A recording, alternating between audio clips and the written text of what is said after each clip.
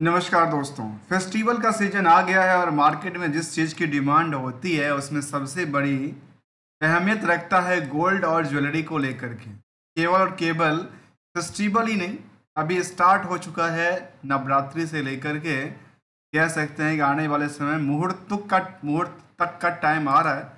चलिए आज के स्टॉक लर्निंग में जानेंगे ऐसी कंपनी को लेकर के जो गोल्ड्स ज्वेलरी और डायमंड्स पे कंपनी कामकाज करती है। कंपनी का नाम भी गोल्डियम्स इंटरनेशनल है। तो यदि हम चार्ट लेवल पर देखें तो पिछले कुछ महीने की बात करें, पिछले एक महीने में सभी की सभी गोल्ड इज स्ट्रॉन्ग, जो कहते हैं गोल्ड वाली चीज़, और गोल्ड बेचने वाली कंपनियां, मैन्युफैक्चरिंग करने वाली कंपनियां, ट्रेडिंग करने वाली कंपनियां जिसका नाम है गोल्डियम, उनमें करीब करीब 13% की उछाल आई थी। और उछाल के साथ साथ देखा गया कि पिछले 6 महीने में करीब 100% के नियरली पहुंचा है। क्या लगता है हर साल ऐसे ही सिचुएशन में ऐसे चलती है? इसका भी हम अवलोकन करेंगे। चलिए जानने के प्रयास करते हैं गोल्डियम को लेकर। कहती है specialist in diamond jewelleries manufacturing for global retail. Diamond jewellery का कामकाज है इनके पास, और पूरे के पूरे कारोबार की तरफ देखा जाए तो कहती है तो करीब करीब 4,000 करोड़ का मार्केट। कितने का? नियरली 4,000 करोड़ का मार्केट कैप की बात कर रही है एक तरफ, और दूसरी तरफ देखें क्या कहना चाहती है इसको लेकर कि हम नज़र डालने के प्रयास करते हैं। चलिए उसको भी हम समझने का प्रयास लगते हैं क्या कहना चाह। एक तो हो गया 4,000 करोड़ का मार्केट कैप, दूसरी तरफ जो बुक वैल्यू है केवल 59 रुपये के आसपास कहता है, और ये देखा गया तो प्राइस टू बुक वैल्यू करीब 620% की उछाल के साथ कामकाज कर रही है मार्केट में। अब स्टॉक को समझने के लिए कुछ एस्पेक्ट को समझना जरूरी है कि आखिर कारोबार, जब हमने कहा कि क्या कारोबार केवल इसी सीजन में होती है, ऑब्वियसली देखा गया कि इसी सीजन में होती है जब फेस्टिवल से लेकर के मुहूर्त तक का टाइम आ जाता है जिसको लगन कहते हैं, और जब पार्टियां, शादी, विवाह का समय आएगा उसमें तो मार्केट में बड़ी डिमांड्स रहती है इस प्रकार की स्टॉक। इसीलिए हमने कहा लगन और मुहूर्त के लिए। कंपनी 1986 में बनी थी। गोल्डियम्स international engage in the business of the manufacturing and the exporting gold and the diamonds jewellery. तो इनका मेन काम काज की बात हमने वेबसाइट्स पे कहा, और यही बात यहाँ। चलिए फिलहाल हम इसकी समरी की तरफ बाद में चलेंगे, इनकी तरफ चलने का प्रयास करते हैं। तो मार्केट में इसने कमाई कितना किया कमाई और समय के हिसाब से, और क्या लगता है कि चार्ट जो इसकी स्टॉक की बढ़ी है वो किस आंकलन से बढ़ी है। तो जहां पे क्वार्टर ऑन क्वार्टर बेसिस का सामने दिखा कि लगातार एक ग्रोइंग कैटेगरी के अंदर फॉल कर रही है, तो कहते हैं वो लगातार क्या कर रही है, भागती नजर आती है, हायर टू हायर को टच कर रही है, जिसकी वजह से क्वार्टर एंड क्वार्टर्स बेसिस पे तो देखने को लगा कि इनके पास सेल्स लगातार बढ़ी, लेकिन ऑब्वियसली नेट प्रॉफिट मार्जिन में थोड़ी सी चिंता की बात हुई है। और ये चिंता की बात क्यों हुई है उस पोजीशन को हम क्या करेंगे, समझेंगे। जहाँ पे कंपनी की यदि एनुअली डेटा की तरफ देखा जाए तो 2020 से लेकर के आज तक की डेटा के 24 का आकलन करें तो 22 में अच्छी खासी कारोबार हुई थी। पता है क्यों हुआ था? 21, 22, 20, 21 में कोविड था। कोविड के बाद मार्केट ने बूम किया था, और बूम करते हुए सबने गोल्ड में भर भर के पैसा लगाया, और ये देखने को मिला जो आज हम टाइम के बाद में 13% के आसपास उछाल बनती है। इसके आकलन क्या कहती है समझने की प्रयास कर रहे हैं। अब आते हैं चार्ट लेवल को लेकर, आखिर एक समरी डेटा पे क्या कहना चाहिए। देखिए दोस्तों, जहाँ पे इस सेक्टर में धुरंधर कंपनियां, टाइटन जैसी कंपनियां, कल्याण ज्वेलर्स, बड़ी बड़ी कंपनियां शामिल है, उन सभी कंपनियों के लिस्ट आउट की तरफ देखा जाए तो वो कहता है कि सबसे नंबर पे टाइटन कंपनी, दूसरी कल्याण ज्वेलर्स एंड द सेनकोर गोल्ड जैसी कंपनी शामिल है, जिनका मार्केट कैप कई गुने की रफ्तार से बढ़ती नजर आती है, और इनका मार्केट कैप तो काफी छोटा का आकलन देती है। तब भी यहाँ पे भीड़ का आकलन देखें तो बाकी कंपनियों से यहाँ पे ज्यादा भीड़ है, नियरली कह सकते हैं 0.8% के ज्यादा। इसका मतलब है जो ओवर वेटेज है या अगली ग्रोथ लेवल दर्शाती है, जो मार्केट में डिमांड बढ़ने के बीच अगली ग्रोथ लेवल तो नहीं कहता, जहां क्या है डेट्स बिल्कुल फ्री के आसपास कहता है, करंट रेशियो का ज़्यादा कहता है, और इसके लिए हम एक रिकंसलेशन करेंगे भाई इसमें आर्थिक ऐसा करंट रेशो क्यों इतना ज़्यादा आ रहा है, जहाँ पे अर्निंग पर शेयर करीब 8 रुपये के आसपास, आरओई और आरओई के बाद देखा जा सकता है डिविडेंड का ट्रैक रिकॉर्ड भी है, हायर टू हायर 400 को टच किया था। क्या आने वाले समय में ये अभी इसी साल की बात में जहाँ पे क्या लगता है 400 को टच करके 500 के आसपास पहुंच सकता है, पॉसिबिलिटी है, जिसको हम आमतौर की भाषा में कहते हैं टारगेट फिक्स करना। दोस्तों मैं इसके लिए कोई टारगेट आपको नहीं दे रहा हूँ, ये स्टॉक कहाँ जाएगी कहाँ नहीं जाएगी, लेकिन इसके हम रिस्क टू रिकंसलेशन जरूर करेंगे, जिसके पीछे कुछ रिस्क है कि नहीं है, रिकंसलेशन क्या कहता है और द फंडामेंटल टू स्टडी की बात क्या करती नजर आती है, जो कि BSNS दोनों जब लिस्टेड्स की बात करती है। दोस्तों मैं ना कोई ट्रेडर्स हूँ ना कोई एडवाइजर्स हूँ, ओनली एज ए मार्केट में लर्नर हूँ, और जो लर्निंग कंटेंट उसे बनाता हूँ वही आपके सामने रखता हूँ। यदि उसमें कुछ आपको वैल्यूबल एडिशंस मिलता है, वैल्यू एडिशन मिलता है, तो वीडियो को लाइक, चैनल को सब्सक्राइब कर सकते हैं। बेटर लर्निंग अवेयरनेस और एजुकेशन सपोर्ट करने के लिए आप ज्वाइन बटन भी क्लिक कर सकते हैं। अब समझने के प्रयास करेंगे इनकी हर एक एक्सपेक्ट को लेकर के, जहां इंट्रिंसिक वैल्यू काफी अच्छा तगड़ा रहा है comparison with the book value.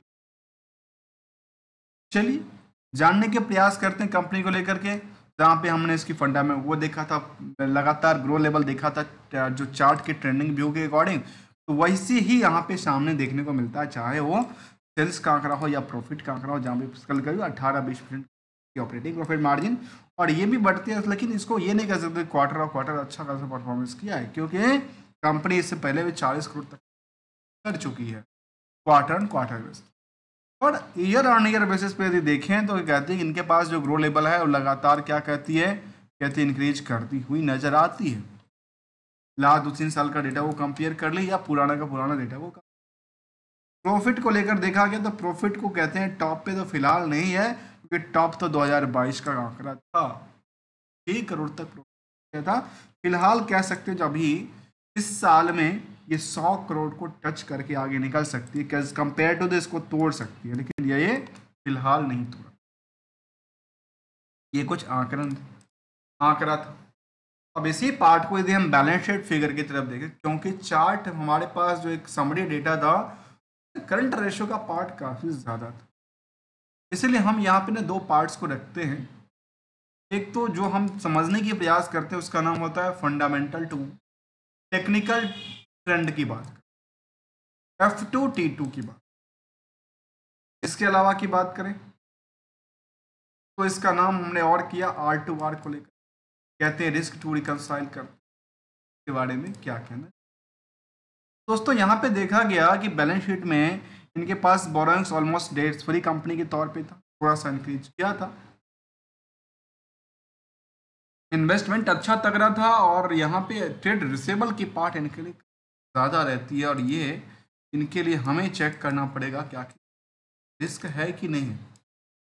यहाँ पे रिस्क बिल्डअप होता है क्यों, उसके पीछे देखना पड़ेगा जाके इनके क्लाइंट्स कौन, क्या ऐसा तो नहीं क्या पैसा उन्होंने किसी को भी सेल अरे गरे को सेल कर दिया और पैसा मिला नहीं। कहाँ कहता है 143 करोड़ का, क्योंकि यहाँ पे देखा जाए तो हम 3 फिगर को समझने की प्रयास, एक है 603 करोड़, एक है 143 करोड़, और तीसरा फिगर है 91 करोड़। इन तीनों फिगर को आपस में जरा समझ के देखिए, एक टोटल सेल्स, एक मार्केट की उधार पड़ी हुई, एक प्रॉफिट की गई बुक किया गया, जिसमें ये कह सकते हैं इनके पास 14 करोड़ का आंकड़ा, इसमें other source of income,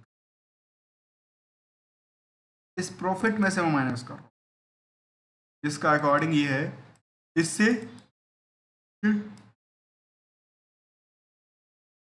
100% extra, और इसके अकॉर्डिंग देखा जाए तो कह सकते हैं करीब करीब ज़्यादा मार्जिन बनती नजर आती। और यही पार्ट को हम बैलेंस शीट फिगर आउट की तरफ एक चार्ट ट्रेंडिंग व्यू लें तो सामने दिखता है कि टाइम टू टाइम कंपनी ने ग्रो लेवल को दर्शाई नजर आती है, और यहाँ भी ये भी आंकड़ा, जहाँ हमने देखा कि कंपनी के पास जो एसेट्स है वो तो अच्छी खासी डेवलप होती है, एसेट्स में लायबिलिटी डिक्रीज करती है, ये इनके लिए एक बिग स्ट्रॉन्ग की बात करती है। क्या करती है, बिग स्ट्रॉन्ग की बात करती है। कंक्लूजन पे भी चलेंगे, आखिर क्या लगता है आने वाले समय 500-600 को पॉसिबिलिटी है या नहीं है।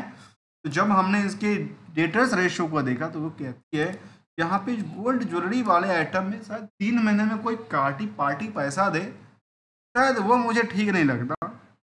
का मतलब ये उधार पे ज़्यादा रिस्क बना के रख, एक तो गोल्ड भी दो उधार भी दो, पैसा भी आएगा 3 महीने में। इसलिए थोड़ा सा वीक की बात करते हैं, लेकिन कंपेयरिंग तो पिछले जो पीरियड में उन्होंने अपने आप को इम्प्रूव किया है। जहाँ तक कंपनी में निवेशकों की बात करें तो करीब करीब 64-65 हज़ार के आसपास जून तक का डेटा था। आज के टाइम में कह सकते हैं जब मार्केट में एक होर लगी तो मार्केट में 75 हज़ार लोग निवेशक के तौर पे हों, जहाँ पे प्रमोटर की अच्छी खासी होल्डिंग, FIDI की कोई तादाद नहीं है, कंप्लीटली नहीं है। पब्लिक की अच्छी खासी भूमिका रही और अच्छी खासी भूमिका में पब्लिक ही देखने को मिलता है। और इस कंपनी में किसी जमाने की बात करें तो रमेश देमानी का नाम निकल के आता है, जो अभी भी इस कंपनी में अपनी साथ हैं। अब ये कौन से बड़े निवेशक हैं, तो इनके पास देखें तो ये 3-4 कंपनी में अपने फिलहाल देखने को मिलता है कि इनके पास 4 कंपनी में इनकी पोजीशंस हैं जहाँ पे होल्ड रखा है कि बड़े बिग इन्वेस्टर के तौर पे देखने को मिल सकता है। इसके अलावा की बात में तो कोई ऐसा देखने को नज़र नहीं आई। किसी जमाने में एक बड़े investors, super investors Mahavir Agarwal साहब थे, लेकिन वो आज के टाइम में यहाँ पे नहीं है, बेच के निकल चुके हैं लास्ट 2-3 पहले की बात। अब समझने के प्रयास करते हैं सेंटिमेंटल के साथ साथ चार्ट को, क्या कहना चाहता है कंपनी। यहाँ पे देखा गया कि पिछले हम 3 साल के डेटा बोले या 5 साल, कंपनी इस तरह के परफॉर्मेंस जो अभी कर रही है वो कभी भी नहीं किया। अब देखिए यहाँ पे मैं 5 सालों के डेटा में देखा जाए, इस पोजीशंस के आसपास से ट्रैक करना चालू कर, तो मैं कोई इंडिकेटर्स नहीं लगा रहा हूँ, कुछ भी नहीं कह रहा हूँ, केवल इनकी एक ट्रेंडिंग व्यू देखने के प्रयास।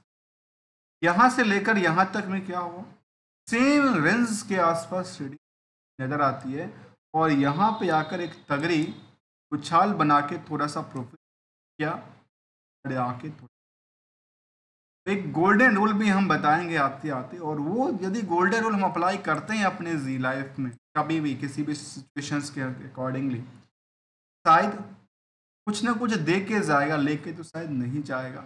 ऐसी सिक्योरिटी की बात कर, यदि हम गोल्डन रूल की तरफ चलें तो हमारे सामने कुछ डेटा को और हम नज़रअंदाज ना करते हुए समझने की प्रयास करते हैं। और ये कहते हैं जो कंपनी का जो सेल्स ग्रोथ रहा है वो करीब करीब 14% का, प्रॉफिट ग्रोथ उसके नियर अबाउट ज़्यादा था, स्टॉक प्राइस लगातार डेवलप किया है, रिटर्न ऑन इक्विटी भी लगातार डेवलप कर, मतलब इन चारों के चारों, इन 3 इनके पीछे चल रही है तो एक ऑब्वियसली इनके पीछे पीछे भागती नजर आती है। बात की एनालिसिस की पार्ट कहती है जो company almost debt free company थी, इनमें कहते हैं ना कई बार कुछ बड़े निवेशक नहीं है, चिंता की बात केवल एक है कंपनी में, तो आखिर यहाँ पे अभी तक FIDI नहीं है जिसका मार्केट कैप 4,000 करोड़ को टच करती है। और जो मैंने कहा कि यह क्या लगता है कि आने वाले समय में ये 500 से 600 पे जा सकती है, पॉसिबिलिटी है ऐसा।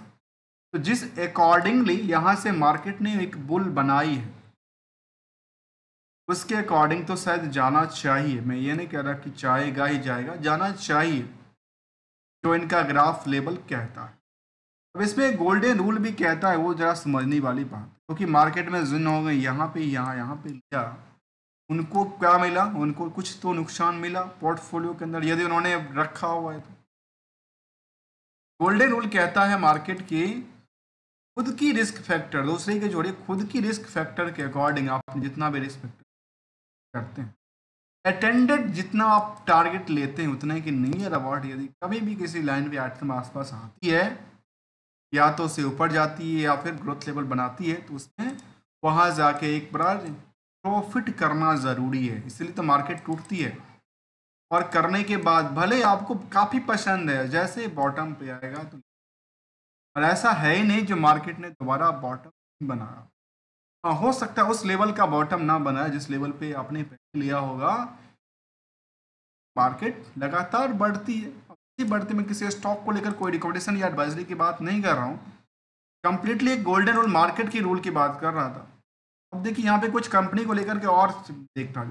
कंपनी अपने निवेशकों को लगातार डिविडेंड भी देती रही है। वो साथ में कंपनी ने 2023 में बाई बैक किया था, मतलब कंपनी के पास भर भर के पैसा पड़ा हुआ है। और इनके साथ साथ देखा गया कंपनी में जो ग्रोथ लेवल था वो ये कह सकते हैं कि पिछले एक साल में करीब करीब 188%, पिछले 5 सालों में कह सकते हैं करीब 1200% की उछाल बनाई है इसकी रेंज में।